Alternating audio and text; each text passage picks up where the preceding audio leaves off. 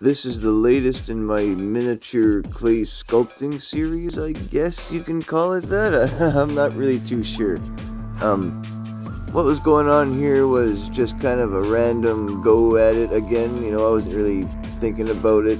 Usually I kind of go into these things with a plan because you have to work with the stuff fairly quickly because it dries and you don't want it to crack.